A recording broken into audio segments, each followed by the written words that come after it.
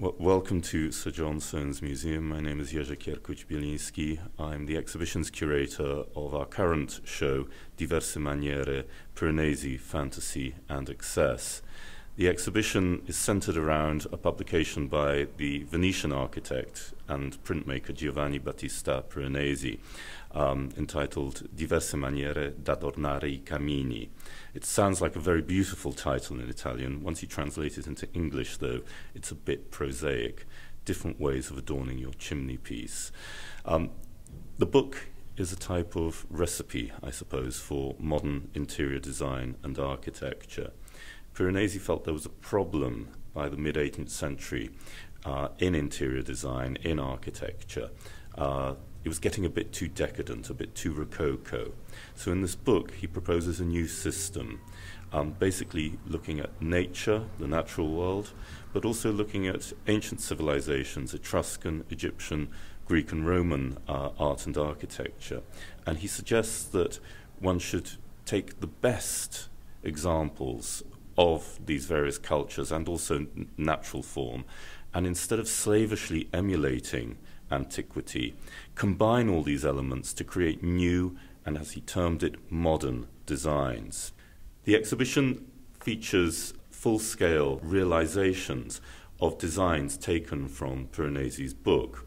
Piranesi unfortunately never saw his designs realized. It's through the use of 3D printing that we've only now been able to realize his extraordinary visions of classical tripods, altars and vases and chairs. We've worked with a company called Factum Arte, who are based in Madrid. They have taken Piranesi's two-dimensional prints. Quite often the details on these prints are very, very small, but they've taken these details and modeled them in 3 dimensions. These are then realized using 3D printing.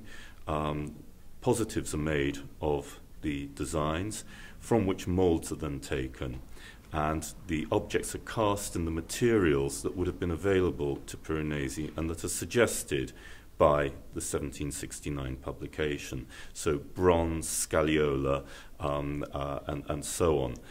They're hand-finished, so in a way this is a conflation of 18th century techniques, fine art and decorative art techniques, with 21st century 3D printing technology. Well, this is a perfect example of Piranesi looking at nature for inspiration. He's taken various natural forms. The body of the coffee pot is based on a seashell, but of course it's been slightly abstracted. And the foot is a tortoise.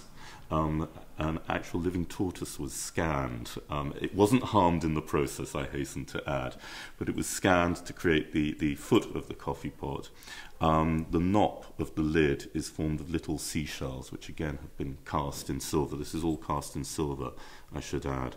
But my favourite part is the spout, which is in the form of a bee. It's an incredibly modern design. The way in which Piranesi has abstracted the form of the coffee pot, of the shell rather, the body of the coffee pot, the handle. This wouldn't look completely out of place on a coffee table of the 1930s. It almost has that slightly Art Deco feeling to it. This, I think, is one of the most extravagant designs by Piranesi. It's a sort of shell or grotto chair. It wouldn't look out of place, perhaps, in a garden pavilion. I don't think it's a chair for serious purposes. It's a chair for reverie, for transporting oneself out of the mundane world. It's a compilation of various natural forms. The back is shaped like a scallop shell, and it's adorned with tiny little water snails. The arms of the chair are formed of these beautifully twisted swans' necks. And the feet, they're in the form of satyrs. So you have these satyrs' masks here, and then the leg of a satyr supporting the chair. Now, Piranesi was claiming that he was trying to move away from the sort of Venetian Rococo style that he said, or he implied, was a bit too decadent, a bit too overripe. I think in the example of this chair, he can't really argue that he's moving away from the Venetian Rococo. This is a product of the Venetian Rococo. It's a highly theatrical piece. It wouldn't look out of place on a stage set.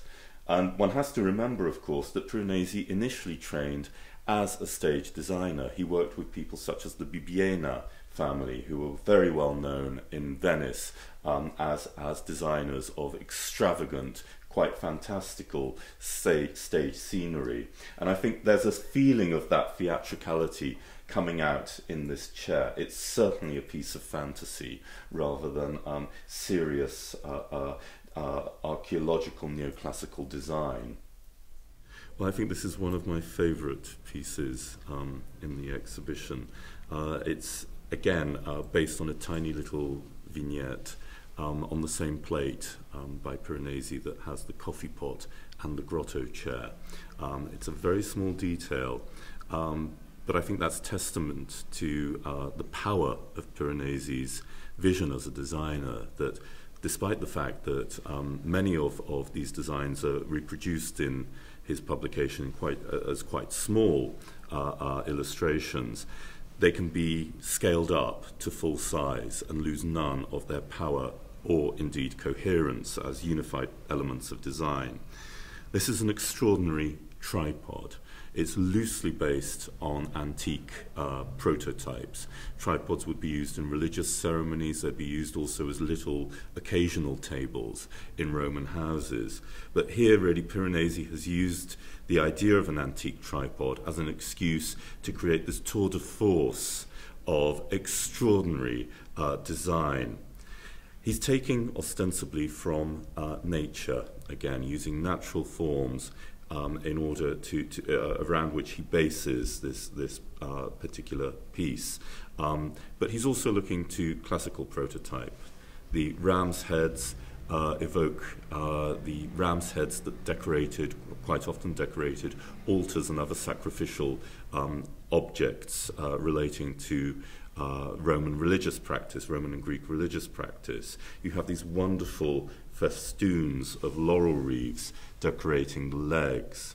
But I think my favourite part is this extraordinary central helix that hangs like a pendant from the main body of the tripod. It doesn't have a structural function, it's purely decorative. Around this helix, which almost resembles DNA. I mean, obviously Piranesi isn't anticipating the discovery of DNA, but it has that sort of feeling. Around this, he's wound these very beautiful and very delicate tendrils with little leaves. This is actually cast in bronze. So it's cast using the materials that would have been available to Piranesi, the materials he would have been familiar with. And then this is beautifully gilt, incredibly fine gilding. And of course it's hand-finished as well, which brings in this idea of artistry into the creation of these objects. They're not purely mechanically reproduced. The bowl rests on a beautiful sliver of alabaster.